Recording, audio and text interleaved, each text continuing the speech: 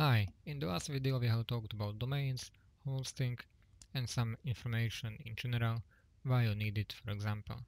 Today we are going to check where you can buy a domain, hosting, and what services I can recommend to you. So quick search on Google, buy domain, and you can see some providers like Namecheap, GoDaddy, One.com, Domain.com, and all sort of providers where you can buy a domain. So I have picked some I can recommend for you. So let's start with the Namecheap. This is the domain service where I purchase most of my domains, and they provide all sort of extensions like .com, .online, and pretty much everything you can imagine. So quick search if it's available, and we can see that medpersonaldomain.com is available, and you can buy it like for $6 if you are new buyer. Then there is Namesila. It's another one I have used in past. It's also good. You can compare the prices between them. GoDaddy is another good provider. In this tutorial and course in general, we are going to use Namecheap. So I would recommend you to buy it here. You can buy some cheaper domain just to try it for like $2 or even maybe cheaper, like $1. Now let's talk about hosting providers.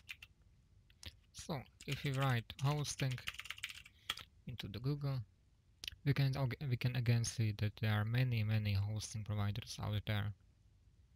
You can try to read some reviews or just go with what I can recommend to you.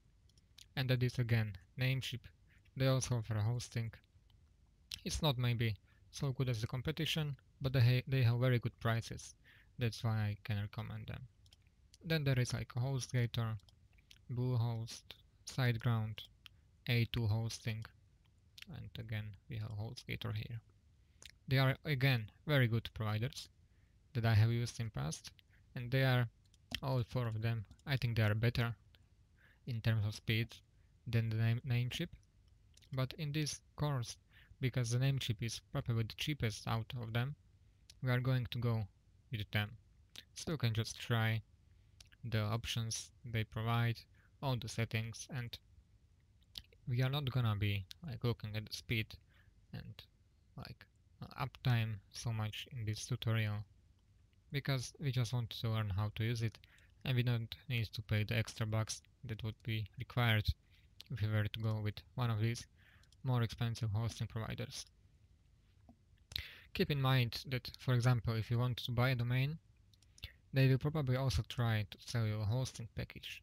But if you have a domain from GoDaddy, you can buy hosting from Namecheap. It's no problem. You don't have to buy everything from the same provider. In the next lesson, we are going to look into hosting providers and what packages they offer. I'm going to explain you what's the difference between like shared hosting, VPS hosting, dedicated servers, and we are going to cover this in the next lesson. So bye for now.